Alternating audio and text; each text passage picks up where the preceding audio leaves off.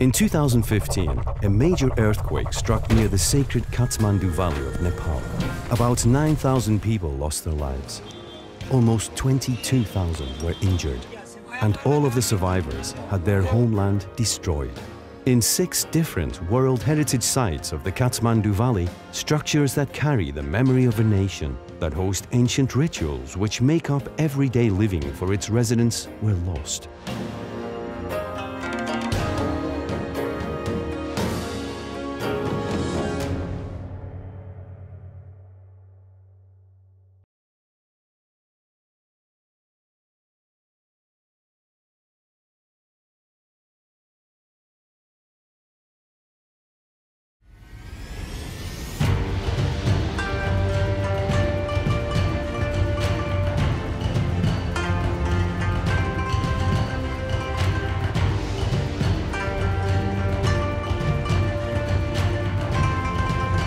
The Kathmandu Valley is home to monuments that have allowed the members of a deep-rooted culture to maintain their beliefs, traditions and rituals in places they created for many centuries. The geological setting of the valley points to the existence of a lake near Chobar Gorge on the Bagmati River, below the today's Pashupatinath Temple, which was a pilgrimage place during the period of the Buddha. As a result, the valley that was created was fertile and people started cultivating here and building their homes here. As the valley grew, Manjushri is said to have worshipped Swayambhu on the hillock where the present Swayambhu temple is located. Located in the foothills of the Himalayas, the Kathmandu Valley World Heritage Property is inscribed as 7 monument zones.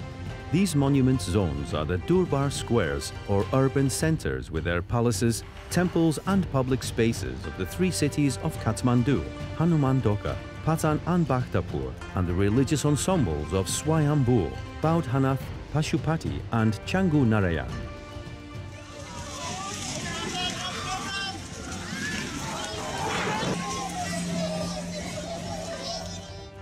On the 25th of April 2015, a 7.9 magnitude earthquake struck Middle Nepal, 80 kilometers northwest of Kathmandu. The earthquake and the aftermath resulted in disastrous loss of human life and extensive damage to the historic monuments and buildings of the Kathmandu Valley World Heritage Property. Gorkha earthquake of 2015 was not the first earthquake of such magnitude to occur in the Kathmandu Valley. A major earthquake strikes the region every 80 to 100 years.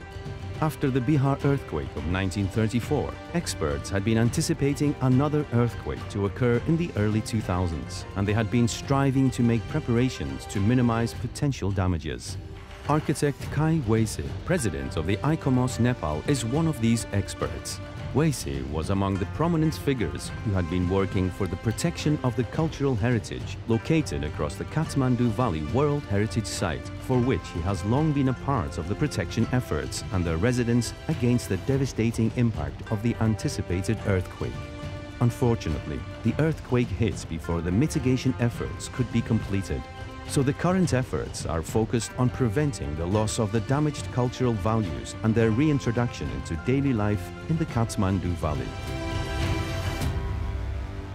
We were actually preparing for this earthquake. However, it seems to be very difficult to prepare for an earthquake.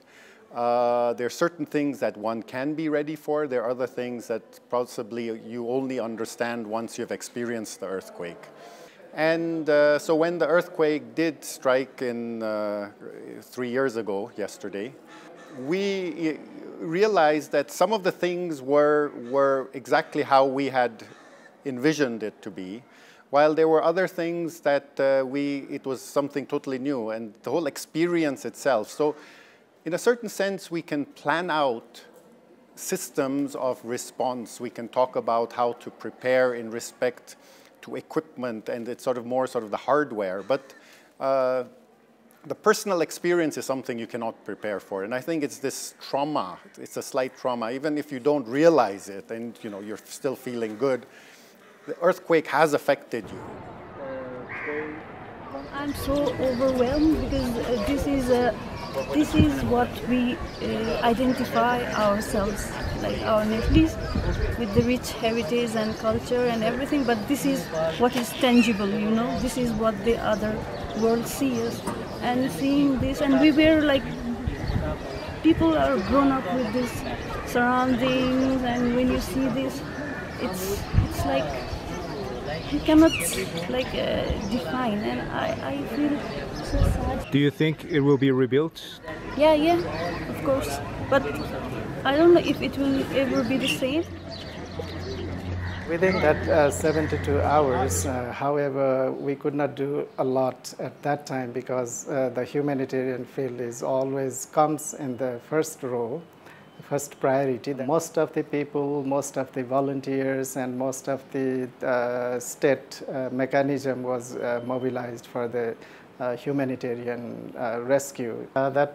Really, that 72 hours is very, very important, not only for the human beings, but also for the cultural heritage and other, sometimes for the natural heritage as well, because in the natural heritage also, there are many kinds of the animals due to the disaster that would be most important for them as well. In such a situation, heritage and other things always ignored.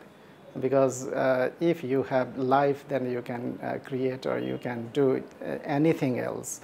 We went to the site and also assessed some, to figure out how the heritage was damaged and which heritages was affected by the earthquake, and identified some of the damaged heritage within 4 to 6 hours. So it was very, very important time for the rescue of that. Before rescue, you have to identify or assess this kind of the things. The temples in all 7 monument zones of the property were severely affected, and many of them had collapsed completely. Where structures have collapsed, many of the carved and ornamented elements that manifest the symbolic and artistic values for which the places are inscribed on the World Heritage List have been salvaged just after. Obviously, on the first day, immediately after the earthquake, we have local people, and they are concerned about also theft. And some of the important pieces, it was immediately put inside the museum courtyard for safety, which was all the gilded pinnacle and the statue of the king. So it was done immediately after the earthquake, you know, before I came to the square. On 4th day, we agree like we have to collect the thing. We slowly started, and we have like local clubs, local stakeholders, Department of Archaeology, and the municipality. Then on 5th day, we have the army came with the bulldozer. They run the bulldozer to clean the square, to clean the axis, also to rescue some of the people from the rubble. And here we don't have any casualties on days or any people like you know, trapped inside. So I told them like you should not use the bulldozer, because when you run it, it will destroy all the artifacts. Then we cannot reuse those pieces. But it was difficult with them because you know, their job was, which I understand, their job was clean the axis. I think this is something I also like to talk, like we have lots of training to the army, police, and you know, like which unit should go where after the disaster, let's say after the earthquake. But they are not trained how to preserve the heritage. So that is, I think, lacking in the system because they don't want to think about the, you know, the pieces in the rubble. They want to clean the axis. And it took like a few phone calls, I know, like high officials in army, and also he talked to a few of his officers, and finally they agreed to not run the bulldozer. And I said, if you can really help, we like your, you know, we want your help to pick any single usable piece from the rubble. And they agree that, and we have like more than 300 police, army, armed police force, like whole in the square. like picking up us. So everything was like sorted out and picked in like 10-11 days. The religious ensemble of Swayambhu includes the oldest Buddhist stupa in the valley. That of Baudhanath includes the largest stupa in Nepal. Pashupati has an extensive Hindu temple precinct, and Changu Narayan comprises traditional Nuwari settlement and a Hindu temple complex with one of the earliest inscriptions in the valley from the 5th century AD. The majority of historical sites that sustained damage in the Nepal earthquake are registered as World Heritage Sites due to their tremendous universal values. Thus, the use of international protection techniques is crucial. Another crucial point is the preservation of the local rituals and beliefs related to the use and restoration of the structure, even if it is for emergencies. Although there are officials who are technically responsible for the preservation of the zone, direct contribution of the local community that resides in the zone in all relief efforts is highly important for both overcoming post-distress trauma and committing the lessons on how to respond to another possible disaster in the collective memory. अब सुरुमा हुँदाखेरि चाहिँ अब सबैजना प्रिस्टहरु हाम्रो चाहिँ यहाँ पुजारीहरु सबै एक यहाँ बसेका थियौं अनि उहाँहरु नै हुन् जति पनि यहाँ हेरेका जति पनि यहाँ चाहिँ सबैलाई यहाँ मान्छे आउन दिने हेर्ने यो सामानहरु कलेक्ट गर्ने यो मूर्तिको चैत्यको गुम्बाको सामान एक ठाउँमा मिलाएर राख्दिने र उहाँ नै हुन् सबभन्दा पहिला यहाँका प्रिस्टहरु र इभन दो हामी चाहिँ भोलिपल्टमा आउन पायो भोलिपल्टै हामीले पनि यहाँ काम सुरु गर्यौं अब यहाँ मान्छेहरु सबै यहाँ बस्दाखेरि चाहिँ फर्स्ट चाहिँ उहाँहरुले आफैले पनि यहाँ केही सामानहरु ल्याएर यहाँ चाहिँ एकै ठाउँमा बसेर सेपरेट हैन सबैजना चाहिँ यहाँको फ्रेश फ्यामिलीहरु एकै ठाउँमा बसेर एकै ठाउँमा पकाउने एकै ठाउँमा खाने वा सबै ठाउँमा एकै ठाउँमा बसेर चाहिँ काम गर्ने भएको हुनाले हामीले जे काम गर्दाखेरि पनि सजिलो हामीले पायौं अफ कोर्स भूकम्प हो कुनै बेलामा चाहिँ अब त्यस्तो चाहिँ प्रकृति विपत्ति आउँदाखेरि चाहिँ सबैजना एकै ठाउँमा बसेर चाहिँ काम गर्नुपर्छ सबैजना एकै ठाउँमा बसेर चाहिँ खानुपर्छ वा केही सघाउनुपर्छ सहयोग गर्नुपर्छ भावनाले नै सबैजना एकै ठाउँमा बस्न सक्यो सेक्युरिटीले अब त्यसले अलिक गाह्रै भयो हामीलाई किनभने अब मान्छेहरु त भूकम्पपछि त स्वयंमा के भयो कस्तो भयो हेर्न आउने मान्छे पनि धेरै थिए त्यो टाइममा र हामीले सुरुमा हामीले भनिहाल्यो अब हाम्रो पुजारी परिवारको सबै कुराहरु मिलाइसकेपछि हामीले सबभन्दा पहिला चाहिँ रिक्वेस्ट गर्यौं महासमितिलाई र महासमितिले हामीले धेरै कुराहरु हेल्प गरेको थियो यहाँ स्वयंमा र उहाँले रिक्वेस्ट गरेपछि उहाँको थ्रुबाट सबभन्दा पहिला हामीले सेक्युरिटी व्यवस्था गर्यौं सेक्युरिटी व्यवस्था गरिसकेपछि मात्र बल्ल हामीले के गर्यौं नि जुन ठाउँमा डिस्चार्ज भएका व्यक्तिहरुमा छिन्न मिल्ने ठाउँमा हाम्रो पुजारी परिवारहरु राखेर डिस्चार्ज भएका पुजारी परिवारहरु पनि सबै पुजारी परिवारसँग डिस्चार्ज हुँदैन अब डिस्चार्ज भएको पुजारी परिवार मात्र राखेर हामीले सबभन्दा इम्पोर्टेन्ट ठाउँ भनेको हाम्रो चाहिँ शान्तिपुर मन्दिरमा हामीले पहिला त्यहाँ ढोका खोलेर हेर्यौं त्यहाँ खोलेर कि फर्स्ट तपाईको अगाडिको जुन वाल छ नि टोटली त्यो तपाईको कोल्याप्स भएर चाहिँ ढोकै खोल्न नमिल्ने अवस्था हुन्थ्यो त्यो टाइममा अनि हामीले चाहिँ त्यसलाई चाहिँ सबै पुजारी परिवार बसेर एउटा मिटिङ गरेर कसरी गर्ने त यसलाई भन्ने हामी चाहिँ एउटा कुरा भयो त्यो पछि हामीले चाहिँ त्यो मन्दिर बिस्तारै अगाडिको भग्नावशेष जति पनि थिए तिनीहरुलाई हामीले बिस्तारै हटाए र त्यहाँ तपाईको इम्पोर्टेन्ट के थियो भने त्यहाँ चाहिँ एउटा म्युरल पेन्टिङ थियो जुन काठमाडौँको बारेमा थियो पेन्टिङ त्यो पेन्टिङ पनि बुझाउनु थियो हामीलाई अनि त्यही भएर त्यो सबै मिलाइसकेपछि अनि बिस्तारै त्यो खोलेर हामीले चाहिँ त्यसलाई व्यवस्थापन गर्यौं हामीले पहिला अब त्यो कुरामा चाहिँ कस्तो छ भने सबभन्दा पहिला अब काम गर्नु अगाडि त हामीले न्यास पूजा र शिव पूजा गर्नै पर्यो त्यो पूजा गरिसकेपछि हाम्रो पुजारी परिवारलाई नै राखेर उहाँले कुनैले चाहिँ अब ट्रेनिङ अलरेडी भएको पनि छ हैन नभए घर त हामी बाहिरै बस्छौं र जो तपाईको डिसिसन लिएको व्यक्तिहरु उहाँहरु गएर भित्र गएर काम गर्न जानेले काम गर्यो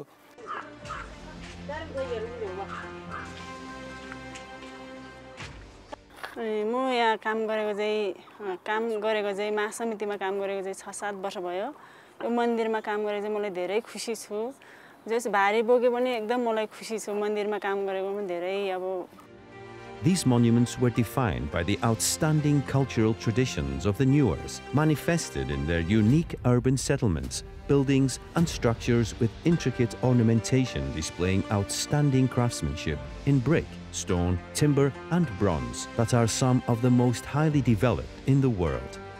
For the locals, these buildings are places they visit for the better part of their day, an ordinary part of their daily lives.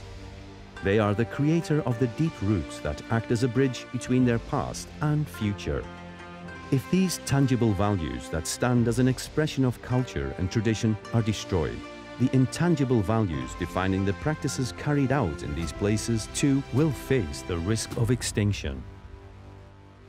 You know, link the tangible and intangible heritage, because all these monuments, all these temples, they are built because of the intangible heritage, because people need to worship the place. It was not like I believe, you know, when it was built, of course they want to make a nice thing, beautiful thing, but their intention was make a house for the god. So it's a house of the god, what we call temple. Right? So still today, let's say there are several temples. One of the oldest temple, which is built in 1560s. Right? It came down completely, and after 10 days, when we clean the rubble, so it was all covered. So when we clean the rubble, we saw the image. Then we clean around. Next morning when I came, people are already worshipping there. The place itself is important because it's a holy place, you know, as people believe.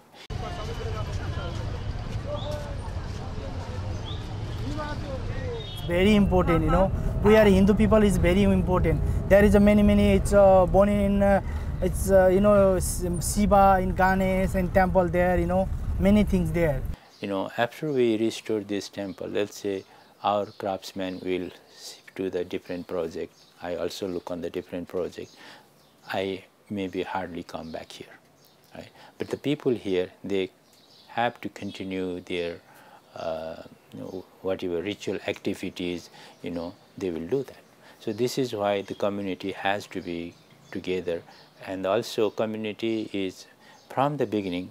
After the earthquake also, we already have, you know, community as part of our group, so they know what we are doing. So in future also, they should understand what, if something happen, you know, they also know what they're supposed to do that. So I think this is kind of you know, not a preservation work in the physically on the temple, but somehow you need a kind of awareness to the people. You know, this is very important. I think what we really haven't been able to deal with over the last 3 years is trying to accept that it's the human factor and it's this trauma, and no one has really talked about that. We have to start learning a new language and a new approach to understand these buildings, and the linkages to the communities and traditional sort of usage of these structures, and the significance is very much related to the communities. And it's not a question of reconstruction, and I think that is the big point. We should possibly even stop using the word reconstruction. We're trying to rehabilitate. It's a recovery process which will take time. To have a community that still knows how these structures were built. We still have the artisans. We still have the people who believe in, you know, the rituals, and they actually implement these things. We're actually looking at continuity and not conservation. So we're not trying to stop things from changing or taking it back to a certain situation as in the past, but we're looking at trying to identify what it is, this continuity, that we have to make sure links what we do to the past, but that is also something that links to how we deal with things in the future.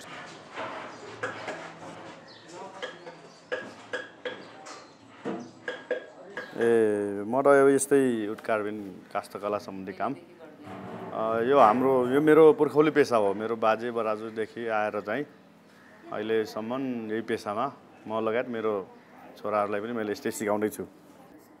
यो यहाँ लोचोकको यो टुडाल हो। योलाई कुन्सल भन्छ हाम्रो नेवारी भाषामा, कुन्सल हो। यो चाहिँ छाना अड्काउने टुडाल हो। यो छानाको अब यो पुरानो र यो नयाँमा किन यो नयाँ बनाउनु भएको भनेर जुन भन्नुभएको, यो पुरानो पनि धेरै नै अब कामै नलाग्ने भएपछि मात्र हामीले नयाँ बनाउने, काम लाग्ने हुन्जेल चाहिँ यही पुरानोलाई नै हामीले चलाएका छौँ, राखेका छौँ हामीले। कामै नलाग्ने भएपछि मात्र यो हामीले नयाँ यो राखेको हो।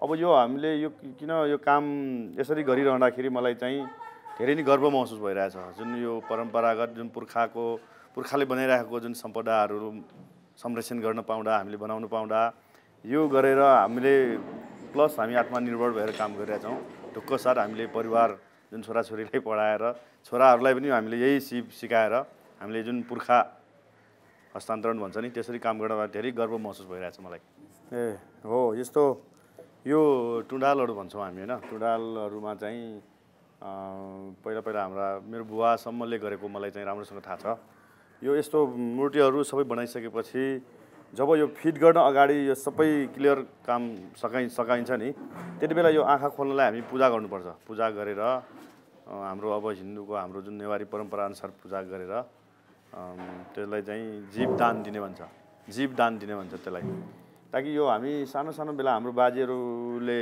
भनिरहेको हामीले कथन सुनेको छ यो कुन्सल भने राति त्यो मध्यरातमा त्यसको कराउँछ अरे त्यसको कराउने उसको कारण के हो भन्दाखेरि कुनै त्यो मन्दिर वरिपर त्यस्तो चाहिँ नराम्रो कुनै त्यस्तो घटना घट्न खोज्यो अनि उसले सङ्केत दिन्छ भनेर चाहिँ त्यसो हाम्रो बाहरूले चाहिँ त्यस्तो भन्छ अहिले चाहिँ हामीले खासै त्यस्तो गर्ने गरेको छैन तर हाम्रै खलकभित्र भए चाहिँ गर्ने गरेको छ अब यहाँ कस्तो भने हामीले काम अर्डर दिने जुन तरिका अनुसार चाहिँ त्यस्तो चाहिँ छैन त्यस्तो पूजा भनेको अब हाम्रो जुन पूजा गर्ने तरिका हाम्रो नेवारहरूको थाहा छ टिका ल्याउने अन्डा भयो होइन चामल अक्षता फुल प्रसाद टिका हुन्छ नि अहिले आएर हाम्रो कस्तो प्रचलन पहिलेदेखि आइरहेछ यो जति पनि यो टुल्सहरू हुन्छ नि सुरुमा बिहान स्टार्टिङमा हामी काम गर्न खोज्दाखेरि हामीले यसलाई ढोग्छौँ हामी होइन लास्टमा आजको दिन इन्डिङ हुन्छ नि समाप्त गर्ने बेला त्यति बेला पनि यो सबै सोरेर हामी चाहिँ यसरी ढोग्छौँ यो त्यस्तो छ त्यो पनि भगवान्लाई चाहिँ त्यो हाम्रो आगम देवता हुन्छ नि त्यो भगवान्लाई सम्झेर त्यसरी ढोग्छौँ हामी चाहिँ अब त्यसमा चाहिँ हामीले एउटा चाहिँ च्यालेन्ज भनेको वर्कम्यानसिपको मलाई लाग्यो त्यही भएर चाहिँ हाम्रो यो जुन चाहिँ अब अहिले बनाउने क्रममा पनि त्यही भएर ढिला भएको जस्तो फिल भयो अब कहाँबाट स्टार्ट गर्ने होला यत्रो जहाँ हेऱ्यो कुनै पनि बिल्डिङ ड्यामेज नभएकै छैन आत्तिए पनि तैपनि अब सुरु त कतैबाट गर्नुपर्छ भन्ने लाएर त्यो चाहिँ क्र्याकहरू भइरहेको छ त्यसलाई चाहिँ कसरी गर्ने भन्ने कुरा चाहिँ भइरहेछ तैपनि हामीले एउटा प्लानहरू वृहत पुनर्स्थापन योजना बनाएर त्यो अनुसार हामी काम गर्दै जाने त्यो बिना चाहिँ काम गर्दा कहाँबाट सुरु गर्ने भन्ने नै थाहा भएन त्यही भएर त्यो पहिला बोनस त्यसपछि हामी क्रमबद्ध रूपमा यो हनुमान ढोका विकास समितिले काम गर्दै जान्छौँ I think the lesson that we've learned where we have actually gotten stuck on a lot of the projects is that we haven't been able to really get the artisans to become sort of the ones who decide on how we restore. So it's always been, as the system shows in the government, it's always the engineers and the educated and all the experts who come in and say, okay, this is how we're supposed to do it. We have big discussions, but we are never really quite sure how to do it unless we demolish it and rebuild it totally new. But it's actually the artisans who know how it's done. The artisans know all the wooden connections and how it's actually needs to be built. We still have such artisans who are able to really understand these structures. And possibly one of the lessons is we have to get them to be the ones who ensure this continuity, and they also have that knowledge. And we have to ensure also that this knowledge is passed on to the next generation. In response to the extensive damage to the property of the earthquake and aftershock, the World Heritage Centre and the advisory bodies recommended that the World Heritage Committee inscribe the property on the list of World Heritage in Danger during the 39th session of the World Heritage Committee on July 2015. The state party Nepal government requested postponement of danger listing in view of the enormous efforts made after the earthquake for protecting heritage. Government of Nepal has been insistently working for the conservation, reconstruction and rehabilitation of all damaged cultural heritage following the devastating earthquake of 2015. Turkey very much appreciates the efforts and commitment of the Nepali authorities in the way for recovery of the property after the catastrophic earthquake occurred in 2015. We believe that the Nepali government has the capacity of doing its best with further international support. We would also like to underline the danger listing could only contribute to the recovery works and safeguarding of the property as long as the international community puts its generous support to the Nepali authorities, but it is not the only option to gain international support. Les images que nous avons vues sur Kathmandu cette année, l'année d'avant et puis encore à Bonn nous rappellent malheureusement les images que nous avons vues hier et avant-hier sur Damas, Alep, les villes syriennes, les villes du Yémen, etc. Dans un cas, c'est la folie des hommes, dans l'autre cas, c'est le déchaînement de la nature. Personne n'est responsable. Il ne s'agit pas de dire que le gouvernement syrien, le gouvernement népalien, le gouvernement du Népal, le problème n'est pas là. C'est un problème de déchaînement de violence. Ce n'est pas les spécialistes de la réhabilitation, ce n'est pas les spécialistes des antiquités, ce n'est pas un problème dû à des projets de développement, ce n'est pas des décisions, ce sont réellement des phénomènes graves. D'un côté, une violence politique due aux hommes et de l'autre côté, une violence de la nature. Bon.